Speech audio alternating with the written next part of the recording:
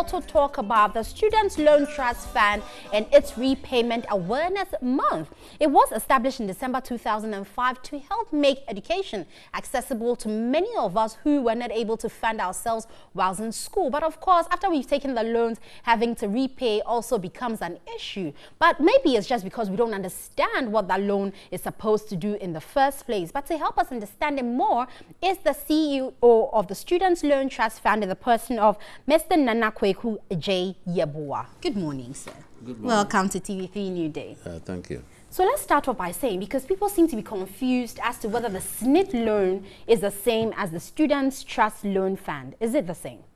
It's not the same. Okay.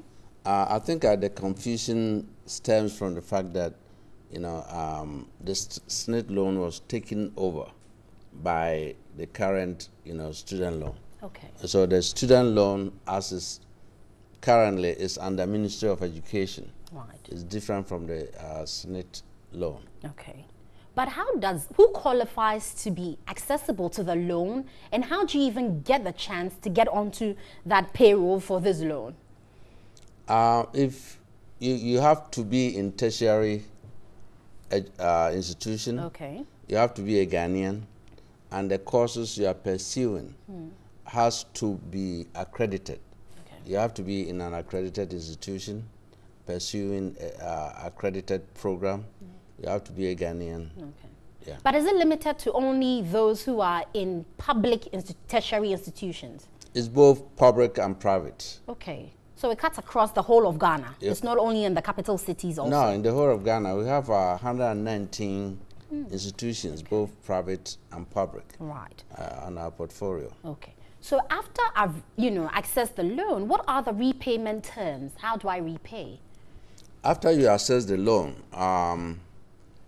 let's say you are pursuing a 4-year program. Right. After you graduate from your program, you have first year for when you are doing your national service. Okay. You don't pay the loan. Then the second, so 2 years after graduation, then you start to repay. Okay. But usually, I'm interested in finding out how much is even giving and what is the criteria for the amount you give. Because at the end of it, you rightly said you give the person 2 years. What if within the 2 years they're not making enough to repay the loans? How much you are given? Here, I will have to thank the education president, His Excellency Nana Addo Dankwa Akufo-Addo. During the 2016 campaign, he promised that if voted into power, he was going to increase the loan amount. And he's done that. So beginning of this academic year, the loan, before then, the maximum was 2,000. Now the maximum has been increased to 3,000. Okay. So, yeah, the loan amount that you qualify for is $3,000 cedis. It certainly won't be dollars. Yeah, 3,000 cedis okay. maximum. Right. Okay, but we have means testing that we use to find out about your background, who you are, and so on and so forth, to determine. Okay. So let's say if 2 people apply for the loan, they might not necessarily get the same amount. Right.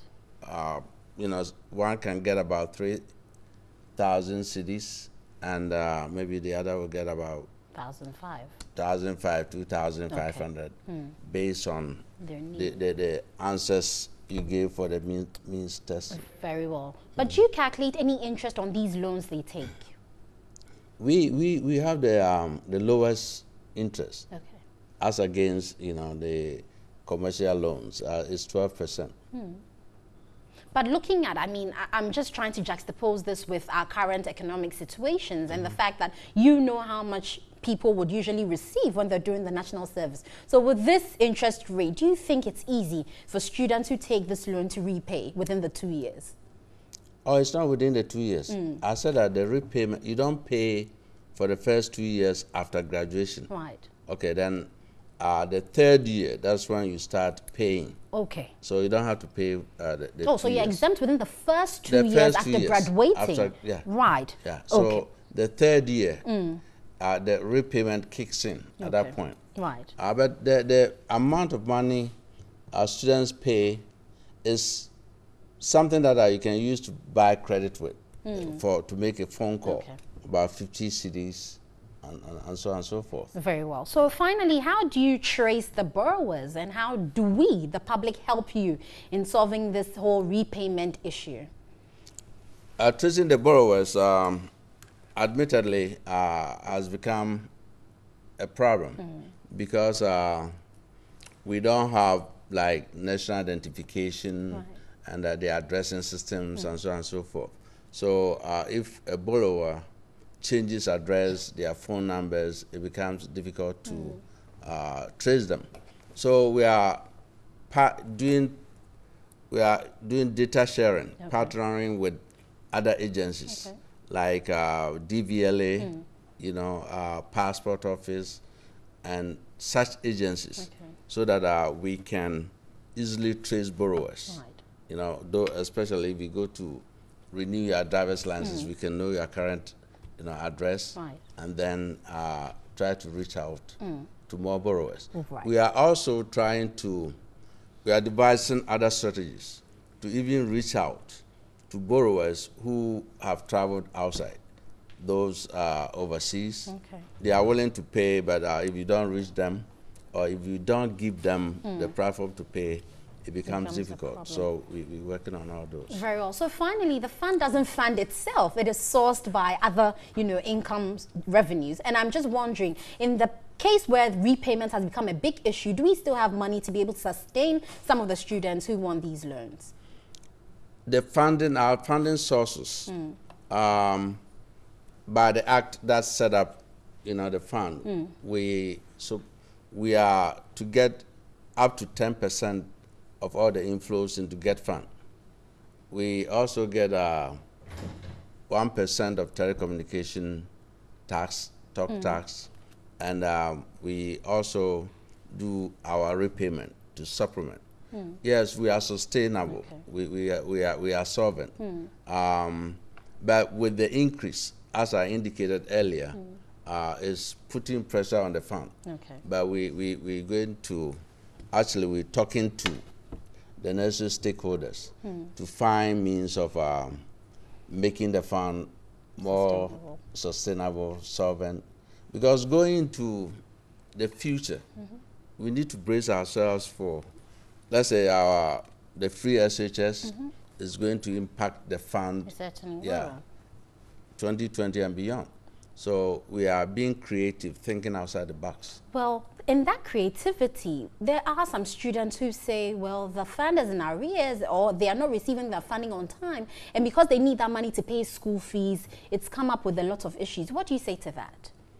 We are also thinking outside the box as we trying to package, you know, other products that could help students maybe pay their fees before, you know, they so we are looking. It shouldn't be one size fits all. We are looking at different packages to meet different needs. You know, so depending on the needs of the student, we packaging programs to suit them. Very well. And on that note, I have been speaking to the CEO of the Student Loan Trust Fund in the person of Nana Kweku Ejay Yeboah, and I hope that as he's speaking to us, those students who benefited from the loan will repay so that others coming up can benefit from that loan.